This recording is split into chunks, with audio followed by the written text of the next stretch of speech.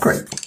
So let's start with him. Now, we've got to make that pretty positive. It's no good putting greys and so on in. We've got to go in with a really strong colour. So I think I'll go in with, now here, with the 175. Now this is a bit risky, as you can imagine. You're probably holding your breath now, aren't you?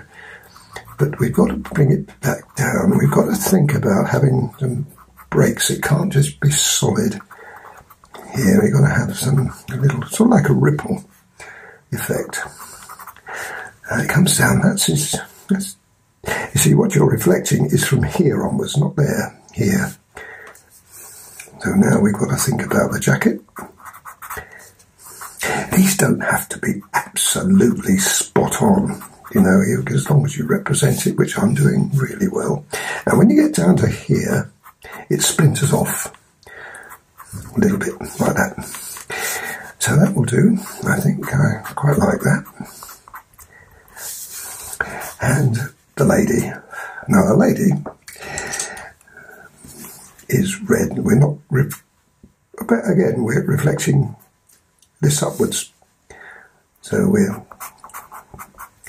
got this, and they are close together, Colin. We've got to be careful here.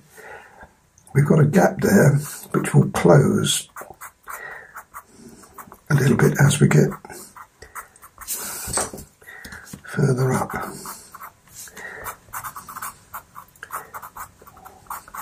And until we basically become one. And just like a gent, we splinter it off. But of course we've got this to contend with too.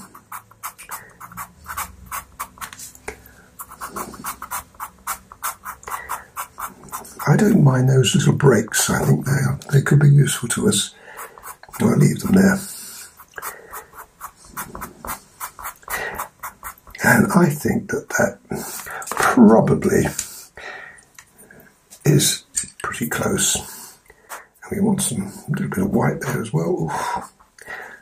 The penalty of sharp points.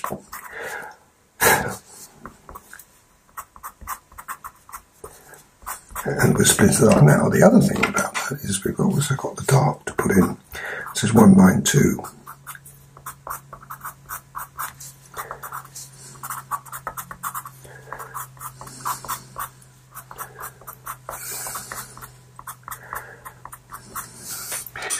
So I'm going to put some black as well in there.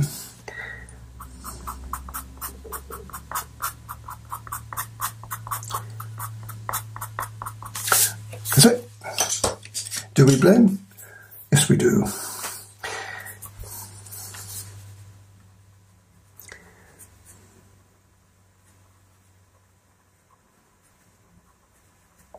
This is where the full edge of that comes in useful.